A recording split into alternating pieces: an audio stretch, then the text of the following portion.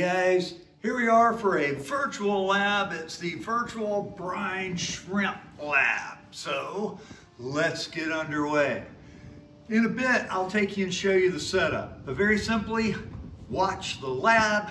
You're gonna have to come up, write down the procedures. You'll draw your own conclusions, come up with your own ideas. I'll try and film what they look like and we'll go from there.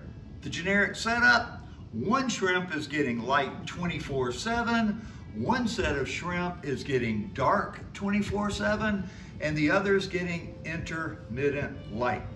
About 12 hours of daylight, 12 hours of darkness. You have to come up with your own hypothesis. How will light affect the hatch rate? Which one do you think will get the best hatch rate, worst hatch rate, what have you? Come up with your hypothesis. You'll have to kind of write up the procedures, as I'm going to sort of have to do them for you, and draw your own conclusions. Well, come on in and let's take a look at the setup and we'll go from there. All right, as promised, here's the setup. So we're going to hatch some brine shrimp. Had to put some salt in to make it the right salinity. Had to add a little bit of baking soda because I needed the pH to be around 8, and our pH was a little bit off. Water, dump in the brine shrimp. So here we go. This one has been getting light 24/7. This one, no light whatsoever. Obviously it's painted in matte black, no light can get in. Inside of the box here, it's been intermittent light. So getting ready to uncover it because about that time of the day.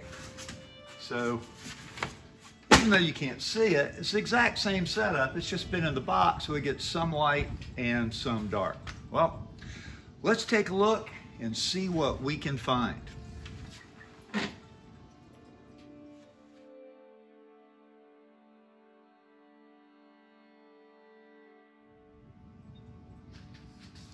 All right, guys, what we're gonna do here is get a single drop on for you to look at. And here we go. So this is full light, one single drop. And let me see if I can get the whole thing in view so you can count. The idea here is how many hatch. So this is one drop out of full light. So you may want to slow it down or hit pause, but the idea is count how many of them are there, and we will compare that to the others. I'm going to play with the focus a hair. It's slightly different between my phone and my eyeballs, but about the best we can get. So there you go. That is one drop full sun. Now I got to go get total darkness.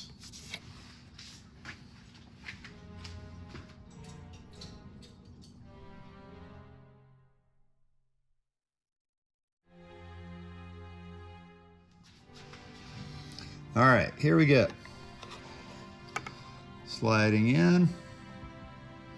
Total darkness.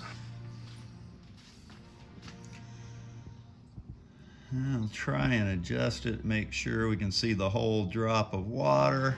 They kind of swim in and out. The other drop may have been slightly smaller, but you should be able to get a count. Once again, I'm just going to let that one run while I go get a drop of intermittent light. Once again, that was full darkness.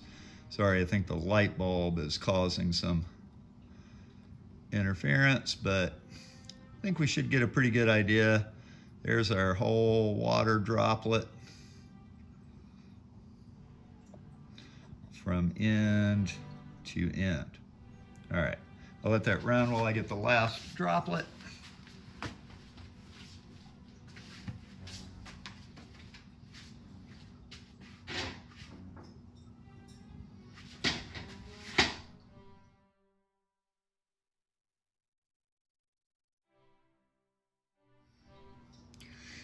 And here is the intermittent light. Anything, let me see if I can scroll around, make sure we see the whole water droplet there so we can get a count. Bottom end.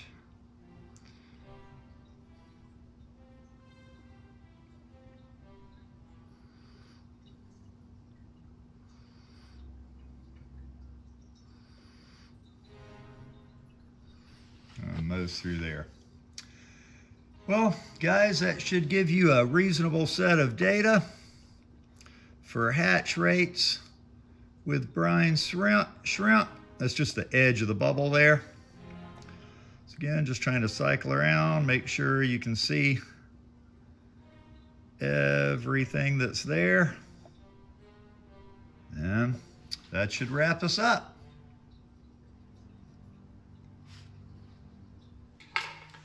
Well, there you have it, brine shrimp. Who knew? Little teeny tiny guys. Hopefully you were able to get some reasonable data. I know it's a little hard trying to get the camera up there, but hopefully you were able to get an idea for hatch rates. Once again, draw your conclusions. Also, what next? What other experiment might you want to try on these guys?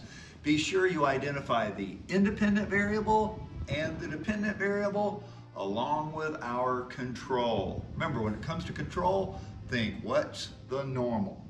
Anyway, hope you enjoyed it, and we'll see you next time for the great plankton race. Take care, guys.